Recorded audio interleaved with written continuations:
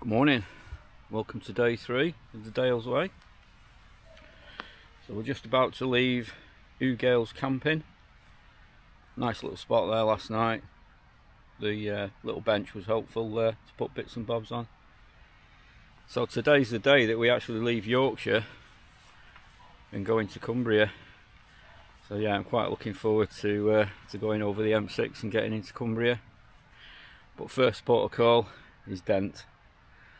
So let's get going and get some miles in.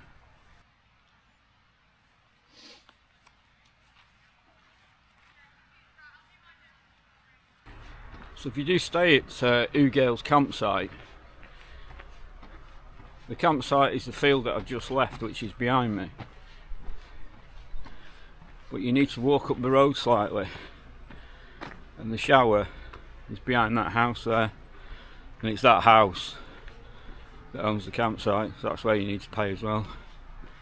Yeah, a little bit of a quirky setup, but it serves a purpose.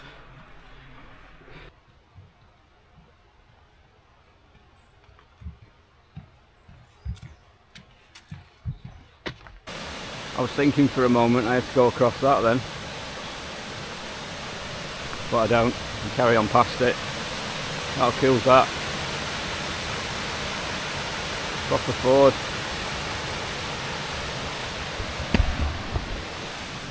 And I don't mean a Cortina. I'm just filming this bit on my phone. I've just seen these 4 little deer just quite happily lunching on grass in the sunshine. Didn't expect to see them. I think one of them's just noticed me. Oh, carried on eating. Lovely. So I was quite happily stood there watching the deers, and then I could hear voices, and I looked up the path and there was a load of people walking towards me. I looked back at where the deers were. They'd gone. Yeah, quick as a flash, disappeared. So I can actually see Dent now in the distance, so we're not that far.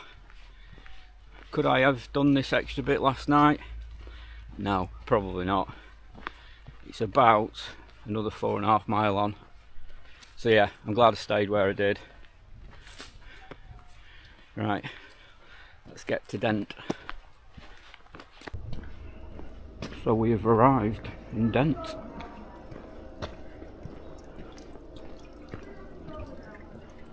Don't know what that's for.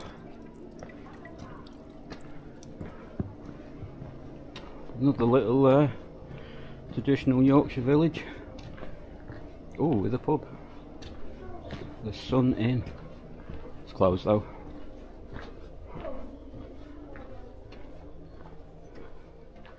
Right, I think I'm going to find somewhere to stop. Might go over to the church. So I've just found a bench at Dent Church. Just going to have a bottle of Lucasade and a cheese butty for breakfast. There's a little store, you actually walk past it, which I can just, it's there, you actually walk past it on the way into Dent. I think there's a cafe here, like a heritage museum that doubles up as a cafe. But I've not come across it yet, so I presume that's on the way out. So I'm going to have 20 minutes here. Reset my watch because it was set from here, and it's 15 miles to Greyrigg. But I think we'll get to Sedbergh first. Come off the trail and go to Sedbergh. But yeah, it's another lovely day. Nice and warm, so our hoodies come off. Yeah, it's going to be another hot day again. Can't believe it for September. Right, I'm going to finish this and then we'll get going. So we're just leaving Dent, and over my left shoulder is the cafe, and over my right shoulder is High Lane Inn Camping, which is where I was going to stay last night. So yeah, if you go through Dent, There's a cafe on the way out, right opposite the campsite. But looking on the sign, on the door, it doesn't open till 9 o'clock. Cheese butty will do.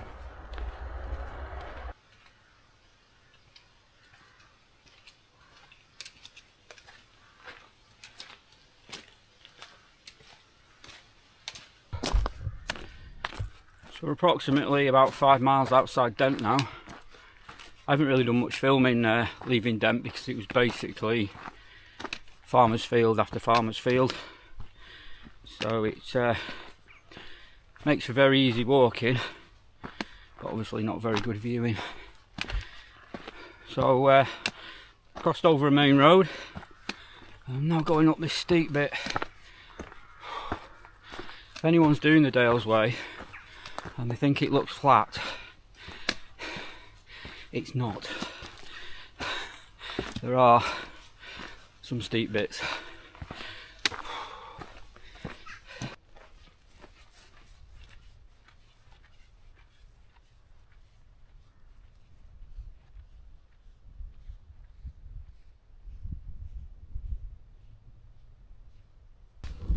So we're in the little village of Weir with an old phone box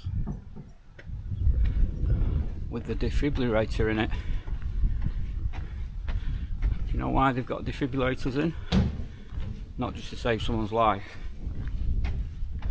but if they stick a defibrillator in it, it's got power already there, and apparently BT have to maintain it, so that's why they stick them in phone boxes. They've got power and someone to maintain the power. So let's walk past this. I have no idea what it is. Let's go and have a look though.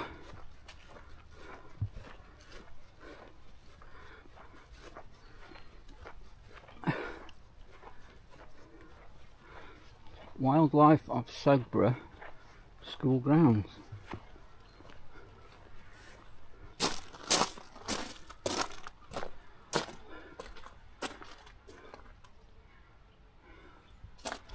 Can't be a school, surely.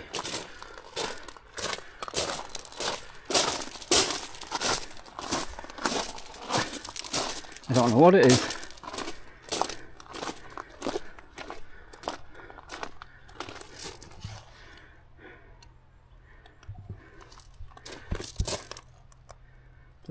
Don't know what that is. It says Sedbergh School, so we must be close to Sedbergh. I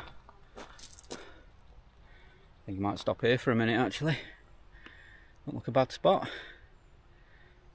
Yeah, let's chill out here for a moment. A bit more information about it there. That's how it looked in 2015 before it was restored. It's called the Pepper Pot. It's part of a bigger estate. It does look like a pepper pot. Strange looking building. Right, we are actually quite close to Sedbergh, so I think we're only a few miles away.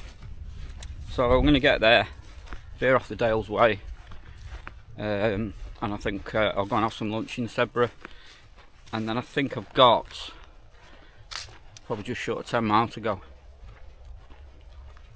So yeah, I seem to be making good pace today. No bogs to go through, that's why. Just realised I'm walking across a sports field and I'm actually in the middle of a running track. The path's there and I'm on this running track. Look how straight those lines are. Hey Gary. So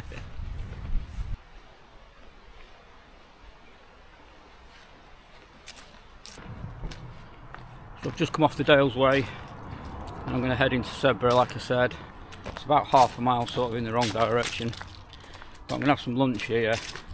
I need to ring the campsite owner and let her know that I'm coming, and I also need to book a train ticket for tomorrow, so hopefully I'll get signal. So I'm walking up the main road into Sedbergh, come across a big spar shop, so I've not actually made it into Sedbergh. just stopped here, bottle of Lucasade, got myself a cheeky bacon butty. I rang the campsite owner, told her where I am, what time I'm going to be there roughly. I said about 6 o'clock. I might get there earlier, I don't know. And I've booked my train ticket as well for tomorrow. So it looks like I'm going to be doing this in 4 days, if tomorrow goes well.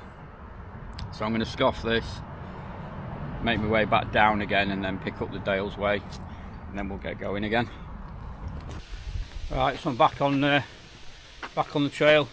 You literally come out that gate there where it says Burke's house and go to the right into Sedbergh, or left on the Dales Way. So I'm back on the trail. Right, let's get a few more miles in.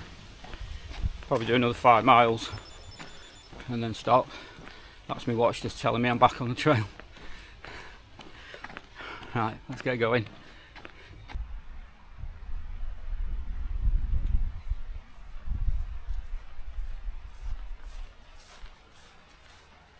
So I've just hit 14-mile mark. I'm going to stop for a bit, and this is as good a place as any.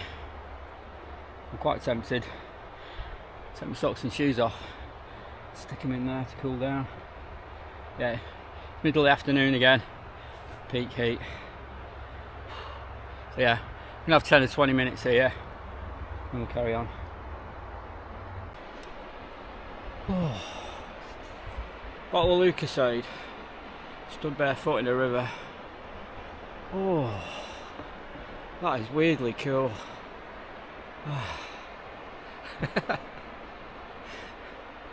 Oh, that is heaven on my feet. Oh.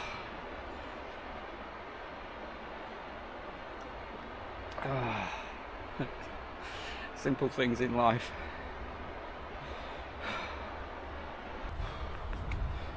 That was 5 minutes of pure heaven. Oh. Until my feet started to get too cold, I had to get out. But yeah, definitely recommend that, with or without the Lucasade.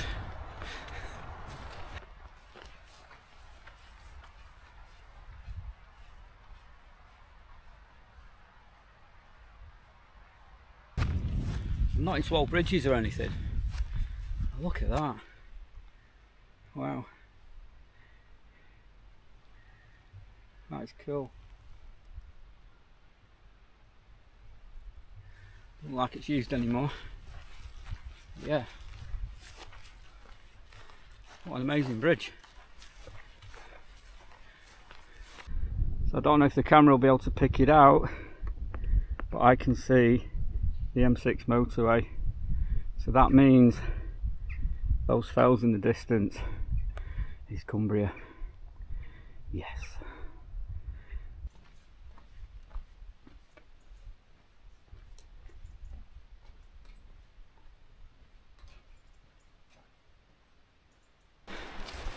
Never feels right when you walk right through the middle of 2 farmhouses, but that was the official Dales Way path. There was a little gate just past the houses with the logo on it, and there was a sign before the farmhouses. But yeah, it never feels right. You always feel like you're trespassing, but that is the official path. So the M6 motorway is literally just there. I can hear it, and I can see it. I never thought I'd be pleased to see the M6 motorway. So we're about to leave Yorkshire and go into Cumbria.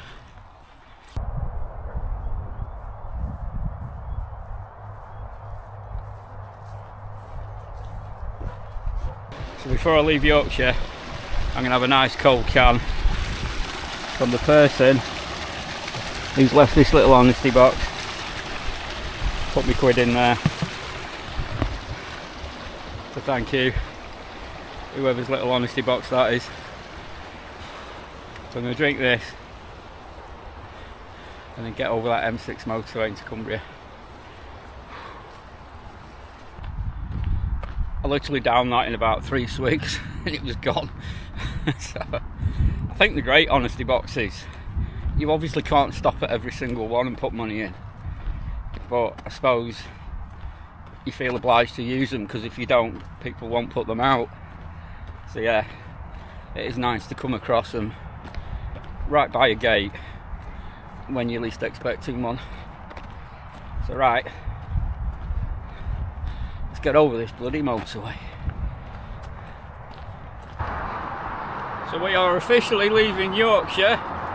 Goodbye Yorkshire. And officially in Cumbria. Woohoo! Hello Cumbria. Fantastic. Never thought I'd be this chuffed to be crossing the M6 motorway. It's good to be back in Cumbria. And I can actually see all the mountains. I can make out Great Gable, Green Gable, and a few others. So according to my watch, I'm 1.6 miles away from the campsite. So yeah, be good to get there. It's another 20 plus mile day today. I've got to go across the train track. Train coming past on cue. Dropped in the fibre to do that. Gets over to the other side and then walk into the village, and it's about a quarter of a mile out of the village. So yeah, not got that far now. Glad to get there. So I've arrived at Springwood camping. It's literally about a quarter of a mile off the Dales Way, just slightly down. So I'm going to knock on the house, which is what the owner said to do, and then she'll show me where I can pitch my tent. So I'm going to do that, get sorted, and then I'll bring you back. So I've spoken to the owner and he showed me to the camping field. £10 for the night. I've got the tent up, but there's nothing in it. I'm just trying it out. It's a bit wet inside. It feels like I'm in someone's back garden, and there's nobody here. I've got the place to myself. Little decked area there, the bench on it. Put all my stuff on there. He said to me there's a fire pit there if you want to use it. I haven't got any wood. So I won't be using it. But yeah, really nice bloke, really welcoming. And he said that there's a path here at the side that actually follows up to where the Dales Way is. On the way here I came down a busy main road, so in the morning I'm going to take that path, and he said you follow it all the way up and it brings you back onto the Dales Way. So I'm just going to let the tent dry out, and then I'll put everything in it, go and have a shower, have something to eat, and I'll see you shortly. So I've had something to eat, I've had a hot shower. The shower was okay, it was a bit quirky, it's in like a plastic box, but yeah, it was warm, and I've managed to get clean and everything. I'll show it you in the morning on the way out. So another good day on the trail, another good day with weather. I can't believe how lucky I've been with the weather over the past few days. Another day of glorious sunshine and blue skies. It was a little bit cooler today, which was quite welcoming. Quite like a little bit of a breeze, so it did keep me a little bit cooler today. Having said that though, with the good weather, the trail is very muddy. Lots of sections of it is quite boggy. You are going through lots and lots of farmers' fields, and if there's been cattle on the tracks and the paths and everything, it's yeah, it is a bit muddy in that. The trail runners are just full of mud, and obviously I got mud on my legs and stuff like that. So yeah, a hot shower was certainly welcoming. So stats wise today, I have done 22.03 miles. So I was expecting to do about 20 miles today. From Dent it was 15 to here, but obviously I had 5 miles to do from Ewegales campsite. So So I was expecting to do around 20, but now according to my watch I've done 22.03 miles. So it leaves me 15 miles to do tomorrow into Bowness, and it means that the walk is going to get done in 4 days.